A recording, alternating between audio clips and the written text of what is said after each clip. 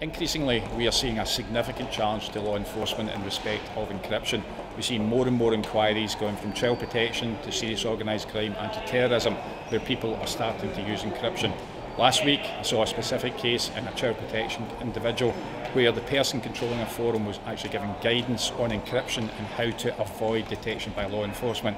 This is a problem that's here to stay with us, and I think the conference today makes a huge difference to get the different ideas, the opinions and potential solutions online so we can all discuss it and we can tackle this type of criminality more effectively.